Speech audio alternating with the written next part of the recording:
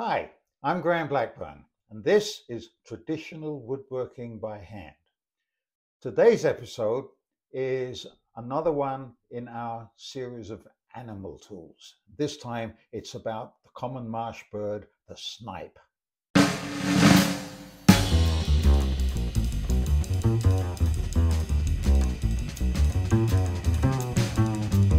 So we've talked a little bit in the past about different molding profiles, and we've seen a few molding planes, and there are a lot more to come.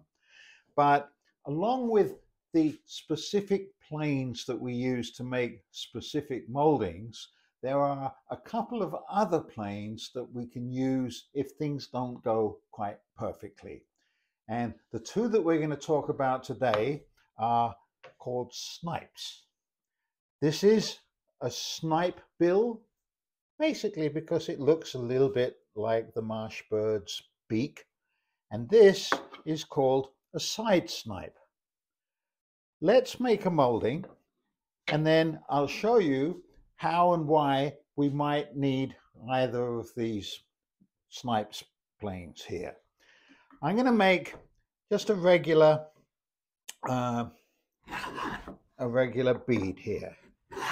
So keeping the plane upright and keeping the fence tight to the work. Pretty soon, doesn't take too long, and I will have made a nice little quirked bead. Now, if you look closely, if I can get the camera to come close and look here, you'll notice that the end of the quirk, by the way, is the name for the part that goes in, is not particularly smooth. So what are we going to do about that? Well, there's a plane designed especially for that purpose. And here it is.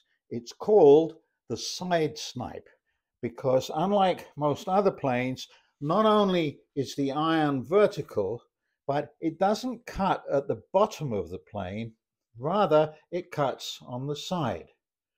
So if I'd made a molding like this and I wanted to make the sides really sharp, I could use the side snipe to trim the side of the molding. These planes come handed, meaning you can get one going like I just used for left-handed work, and you can get one that is good for right-handed work. If the grain of this piece of wood was going in the opposite direction, it might have been better to use this plane and use this way. So they thought of everything, left-handed and right-handed side snipes. The other thing that might not be perfect, and this is just a small 6-inch piece of wood, but imagine that I'm making a piece of molding for an entire door and it's 6 feet long. I want the entire molding to be perfect. The other thing that might go wrong is that the round part might not be perfect. So to trim that up, I use what's known as the snipe's bill. And just like the side snipe, these also come handed. So you can see if I use this one, this part, the thin boxed part, goes down in the groove, and the other side is nicely concave and will trim up the side of the bead. So, as I said, this is just a short piece of wood, but imagine I have a really long piece. This way, it will guarantee that I can make a perfect molding. And by the way, I'm just showing you how to use side snipes and snipe bills on a very simple beaded piece of molding. But if you look at some of these other more complicated moldings, you can see this is like a reverse ogee. I could use this the same way. This might also need trimming up. In fact, almost every molding that you make may at one time or another, or one place or another, need a little trimming.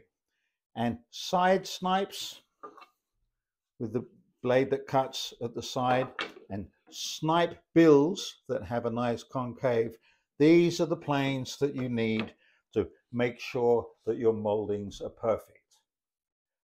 I want to mention one more thing. I constantly, when I'm talking about these old tools, talk about Stanley, who reinvented everything at the beginning of the 20th century in metal versions. And to this day, you can still get, I don't think it's quite as efficient, but you can still get a plane that would do that kind of thing. So over here, I have these come in pairs. I'll only find one for the moment, but this will also do the same thing as a side snipe. You can get these, sometimes they're double with two blades, or sometimes you have a left one and you have a right one. They also, Stanley made an improvement by giving you a little depth stop. But essentially, it works the same way as the side snipe. I can put it in the wood like this, and that will also trim up the side of the molding really nicely. See how nice that comes off? This is something that if you're only making one-of-a-kind pieces, I wouldn't dream of doing this if I was trying to make 500 chairs. But if you're making one-of-a-kind pieces, this is one reason why the hand tools are often better than their modern successors. In this case, if I had hundreds of feet to do, I'd use a router. But you can never get quite the same finish with a router as you can with the wooden hand planes. So if you want to know more about snipes, snipe bills and side snipes, you can read all about them in one of the many books that I've written. This one is Woodworking Hand Tools, and here's the plane section, and you can see different kinds of snipe builds. These books are available from my website. You can just call me up. And if you want to learn more about other kinds of planes and the dovetail box that I've been promising you for a while, then don't forget to hit the subscribe button.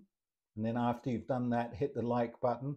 And remember, as a lot of you are doing already, I welcome your comments and I'll answer them all. And thank you for watching and hope you have a good time. Thank you.